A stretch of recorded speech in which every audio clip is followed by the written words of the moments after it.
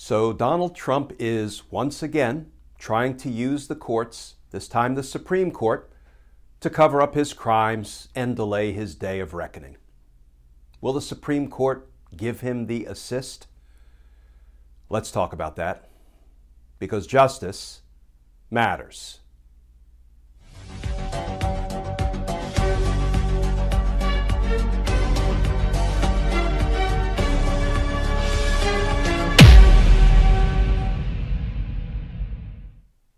Hey all, Glenn Kirshner here. So Donald Trump is at it again, trying to use the court system to help him get away with criminal conduct. This time he's looking to the Supreme Court for assistance. But before we talk about what Donald Trump is trying to pull this time, I have to say that now, even hearing the term Supreme Court of the United States brings to mind one word: stench. Not my word, mind you. That was the word Supreme Court Justice Sonia Sotomayor chose when she said the following: "Will this institution survive the stench that this creates in the public perception that the Constitution and its reading are just political acts?" And of course, the "this" that Justice Sotomayor was referring to is the potential overturning of Roe v. Wade. It's the Supreme Court being on the verge, on the cusp of clawing back from women their constitutional privacy rights, their right to bodily autonomy, their right to choice. That is the stench to which Justice Sotomayor referred. But let's turn to Donald Trump's latest attempt to pull the Supreme Court into his criminal cover-up. Here's how the New York Times is reporting it. Headline: Trump asks Supreme Court to block release of January 6 records.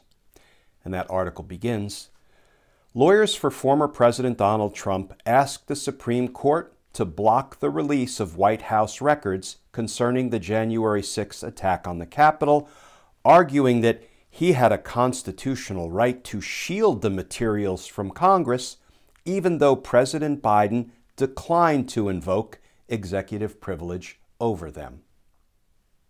So let's try to set aside the stench, or at least hold our collective nose, while we talk about what the Supreme Court might do with Donald Trump's attempt to block, or let's call it what it is, hide from the House Select Committee and from we the people what we all know is very likely to be deeply damaging evidence about his responsibility for the January 6th attack on the Capitol.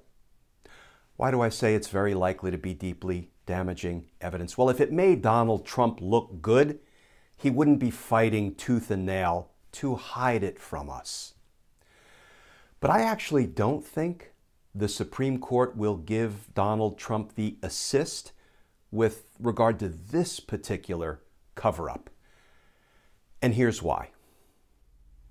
As bad as the Supreme Court has been on some fronts, it actually hasn't been that bad on the presidential power front. Remember the litigation over Donald Trump's tax returns and financial records, where the Supreme Court essentially said, yeah, president is not a king, therefore his tax returns, his financial records are susceptible to a subpoena. And that Supreme Court ruling paved the way for the Manhattan District Attorney to get his hands on Trump's financial documents and tax returns. The Supreme Court, remember, also would not give Donald Trump the assist when his band of corrupt lawyers tried to use the court system to overturn the election results. The Supreme Court would not accept any of those cases for review. So I suspect the Supreme Court will not give a former president at this point, Donald Trump, the assist by ruling that, yes, he should be permitted to withhold, to hide, to bury deeply damaging information that's being held by the National Archives. So if I had to predict, the Supreme Court will most likely refuse to accept the case for review at all, which would mean the National Archives would deliver the evidence, the information, the records to the House Select Committee.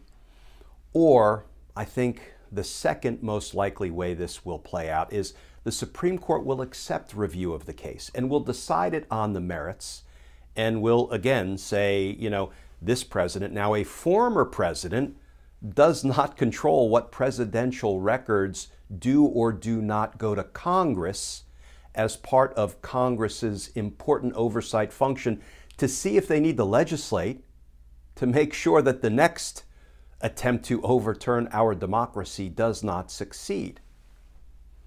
But here's the problem with option number 2.